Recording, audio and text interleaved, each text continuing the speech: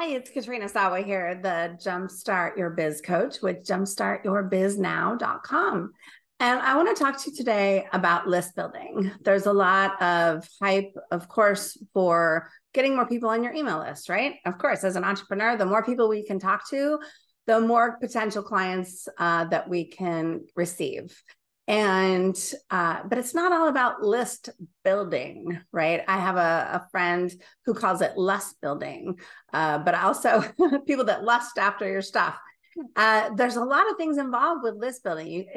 I personally believe that you don't just put up some random lame ass almost blank landing page with some free gift, hoping that everybody that lands there wants it. You've seen the pages where it says, hey, are you having trouble with this? Well, this ebook or whatever it is going to help you with bullet, bullet, bullet. Enter your name and email now. And it has an image and an opt-in box and really nothing else, right? To me, I don't trust those kinds of pages anymore. And a lot of people don't trust those kinds of pages. And maybe it's a difference between men and women. Men like to get to the point and women like a little bit more information. For the most part, I'm generalizing, but we like to connect with people, even on a page where we're thinking of giving people our name and email, right? We want to know who's running this page. Whose page is this? Who's the owner of this business? What am I really going to learn? I get that it's free, but just because it's free doesn't mean I want to, you have to sell me on free these days, right? And I'm sure you've probably been there, right? Where you've looked at a page and you're like, nah, I don't think so, right? You're not going to opt in for it, even though something attracted you to come to that page in the first place. So what kind of pages are you building? What are you saying to your potential prospects and website visitors, right? Are you following the lead of those people who are doing those very simple pages? And some of those might be being built in a funnel software, which is fine. It doesn't really matter where your pages are, as long as they have the right information on them, in my opinion. I say more is better, not less is more, but more is better, because there's different learning styles out there. There's the learning styles of the people who like to watch a video like this and get to know, like, and trust the person that they're trying to learn from.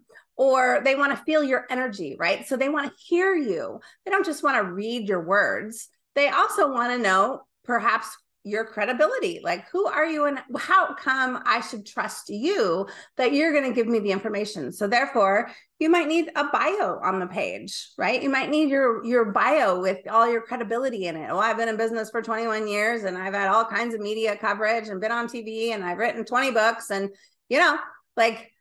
prove it to me that I should follow you and you're somebody that I could trust to give me some valid information, first of all.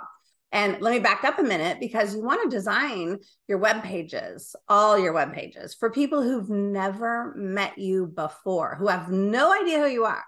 And the reason for that is because if you don't do that, they may not be willing to play with you or engage with you. They might just look at it and go away. So the more you can tell them who you are, what you do, why you do what you do, but also what you're trying to accomplish, who that is for, what they need to know, what's in it for them, right?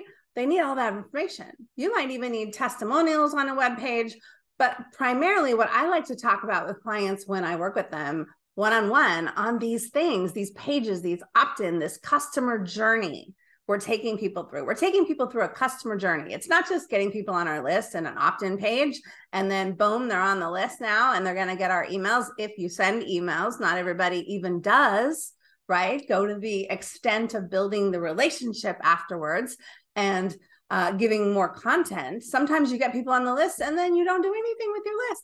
Don't do that, please. So you do have to talk to them. But what's really important, I think, is the words that you're using, the words. It can't just be, think about it. If you land on a page and someone's talking all about themselves first, right? If you were listening to this video and I was like, well, I'm a 20-time author and I've had thousands of clients and here's some of my success stories. Who cares? They don't care until they know, like, what's in it for them. Right? I'm trying to give you some valid tips and ideas and strategies that you can use right now on your current web pages. And then if you want to check out who I am and why I know what I know and all this other stuff, great, come to my website and let's do more, right? But it's the words that you're using. So what's in it for them? The hot buttons that they might be experiencing, the top 3 to 5 problems that your ideal clients are going through. Talk to those things, right? Make sure you're creating the free downloads and the free gifts and masterclasses of those topics, please.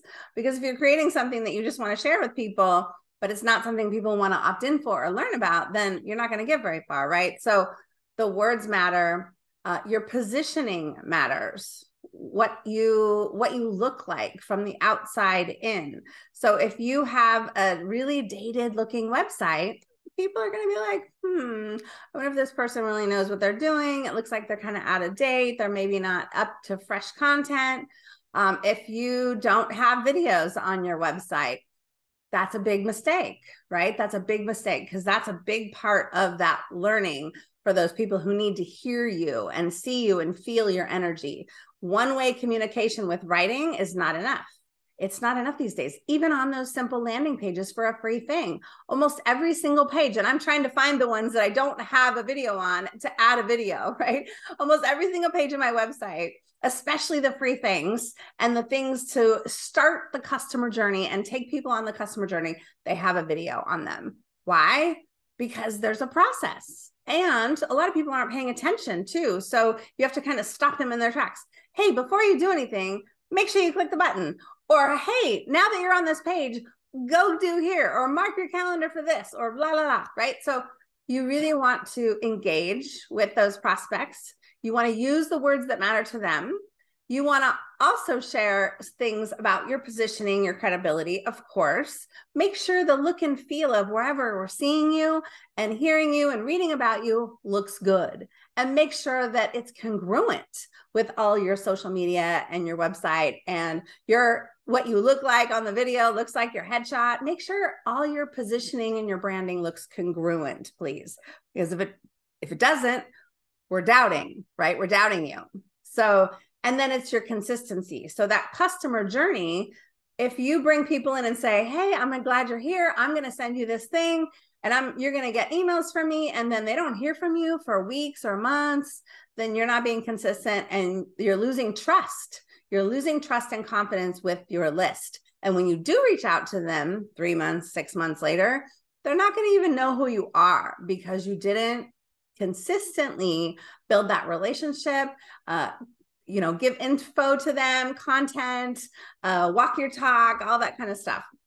Finally, being productive. Okay. Well, that's not finally, there's one more thing, but productive.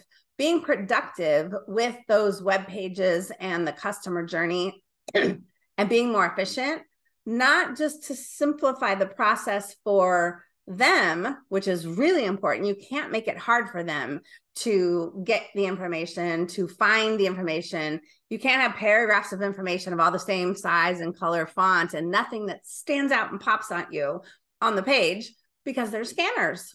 Some people will not read the 3rd paragraph to learn the thing that you say you're trying to show them in the page. It's like, what's this page for? Well, in the 3rd paragraph, I tell you.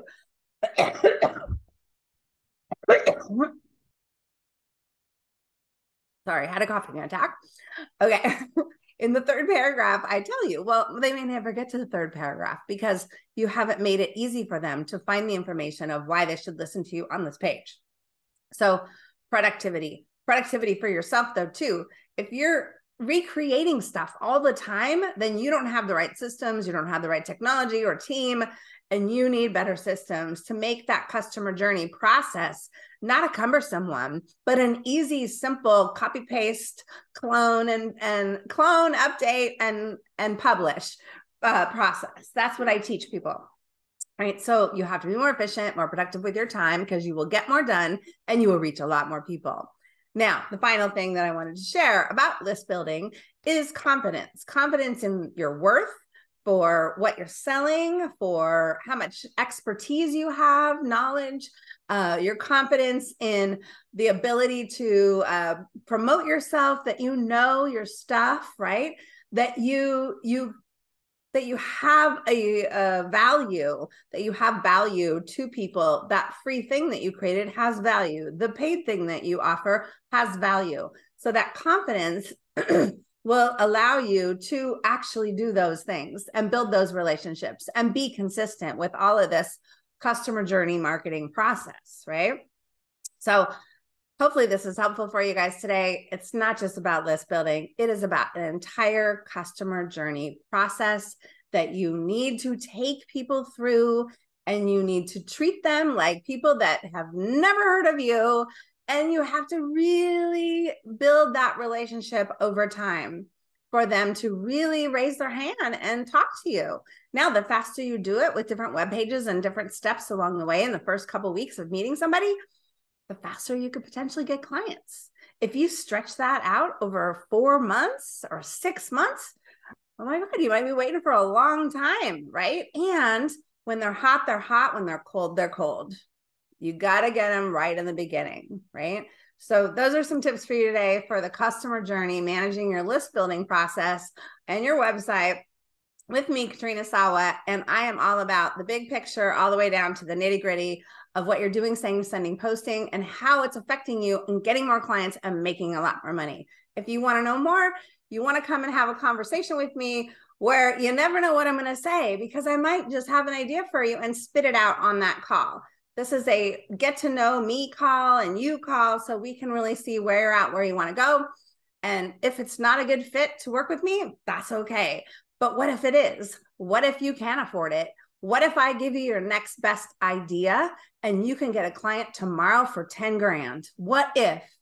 If you wait, then you may never know. So go to askkat.biz right now, sign up for a call. What are you waiting for? If you don't have a lot of this stuff done, or even if you do, but it's not working, then you want my eyeballs on what you're doing on your customer journey, because something is missing or multiple things are missing. Go to askkat, askkat.biz right now, sign up, fill out the questionnaire there. I need more information from you in order for me to have a call, because I have to know exactly what you're doing, what your challenges are, and what your goals are. But we're going to have a one-on-one on Zoom, and you got to go schedule it after you fill out that form. You can't just, turn it in. So you got to take the action. And this business depends on you. You are the owner. You are the entrepreneur. Only you can make this the most successful business that you truly want it to be. Stop messing around watching free webinars and all this stuff. Get to somebody who has 21 years experience with all kinds of businesses on how to build the right customer journey, the right marketing and sales process to get you more clients and make you more money. I'll talk to you soon.